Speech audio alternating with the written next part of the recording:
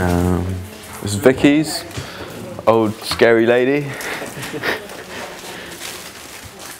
If you want to describe it better than that.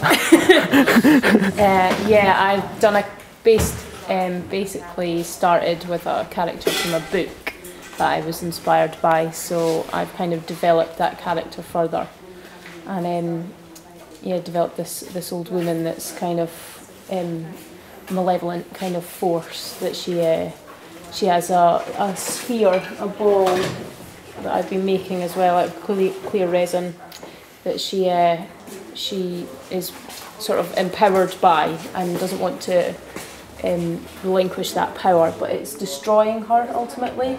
So that's kind of what the piece is about. At the moment I'm just painting her. So I initially started with maquettes, decided what sort of form and shape I wanted her to have, and then began building an armature out of steel, and then clay, sculpted her in clay, and then moulded and casted her, and now she's in resin. So at the moment I'm just painting her, which is all in oils. It's just layers, layer upon layer, building up. So I'm painting her arms, just flicking and sponging paints on.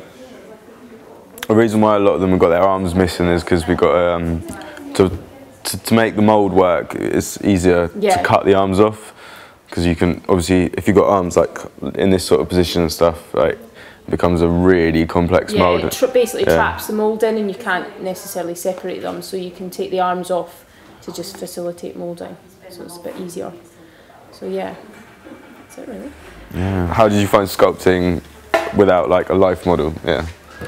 Fine. I think in a way it was easier for me because it's character based, and because it doesn't necessarily have to be exactly true. I'm exaggerating features, and you know, it's more character than say the life figuring work. So it's basically comes from your imagination. I use the skeleton a lot, used a lot of anatomy reference books. For measurements, I used my own measurements so that I could just instantly get a gauge of whether things were in the right position, I was doing things the right way, and it's just sort of about imagination ultimately for pieces like that.